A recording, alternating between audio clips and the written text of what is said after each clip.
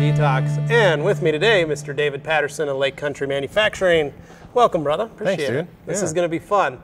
So, we're talking pads because we got the man, the myth, the legend of foam, Mr. David Patterson. So, these are our force pads. Yep. And if you hadn't noticed, we co-branded them with Lake Country as well as ours.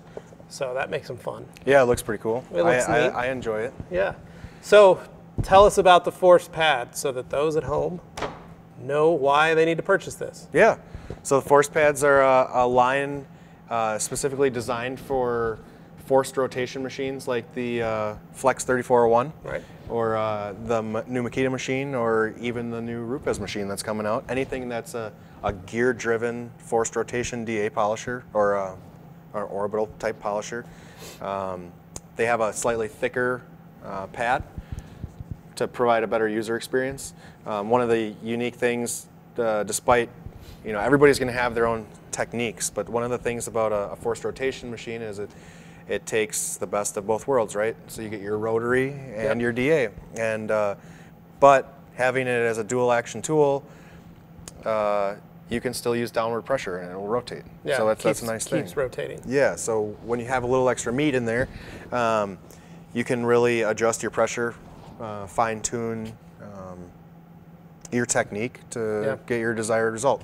The tapered edge offers a nice precise point for detailed edge work, or being precise or precision work, but then the increased bevel on it also helps the machine feel more solid. It gives a better user experience. It's not so hard on the shoulders. Yeah. And between that and the thickness of the pad, kind of absorbs that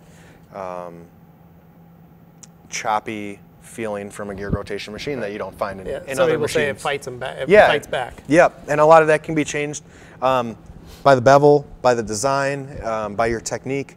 But all of those things combined is what I view as the overall user experience. So it makes it enjoyable to use, rather than saying, man, this pad works fantastic, but I feel like I held onto a chainsaw as I went around the car for 3, 4, 5 hours.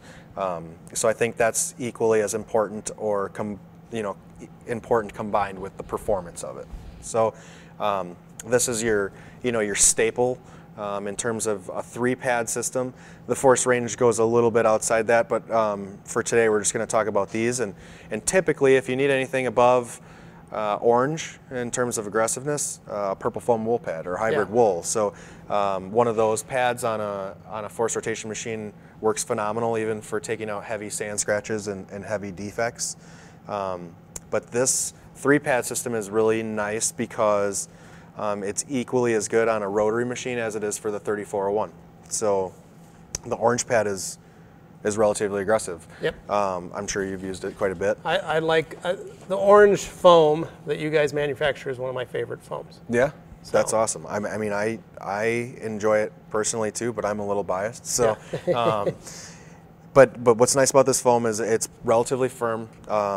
It has a nice coarse cell structure. It cuts very, very good.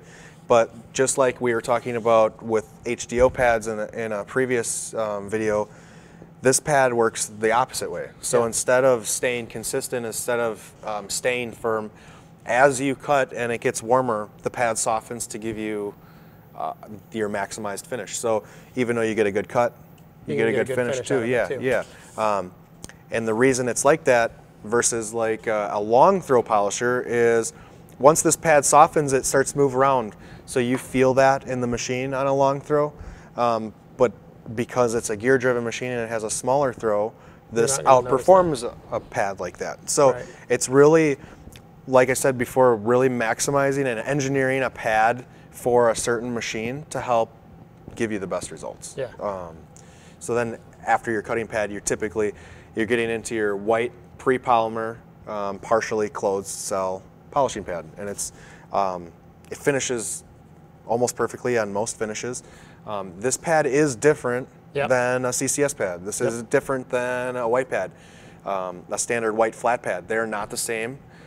This foam is actually a little bit more dense and a little bit more firm. So while they look almost identical, they're not. They're different, and specifically for that the Force line or our hybrid foam technology. Yeah. And then black, standard black foam. Standard black foam, besides the shape and profile to be part of the system, but it's perfect. On a gear-driven machine, it doesn't have the same movements as a long throw, so oftentimes you need a little bit softer of a pad. And just like on other polishers, when you have your soft black paints, you know, some of the stuff like Honda and Subaru, soft pad. it's perfect. And if you don't have that, it's a perfect tool to apply waxes and sealants or whatever your last step product might be. Cool. Yeah. Well, that's the Force lineup. You can pick these up at the Rag Company. And David, thanks for coming on, man. Oh, man. Thank you for having me. I love this. This is so much fun. Yeah. And if you want to learn more about Lake Country Manufacturing, you can get in touch with them at lakecountrymfg.com. You can check David and Lake Country out. David Patterson on Facebook and Instagram. Instagram, I'm Perfect Shine Detail, but you'll find me. Perfect Shine Detail, yep. And then, but you can look up Lake Country Manufacturing, all spelled out on Facebook and Instagram. Keep up on what he's doing. And be sure to comment below, hit that subscribe button, give us a like, and stay tuned right here for more Detox on the Rag Company YouTube channel. Thanks for watching, guys.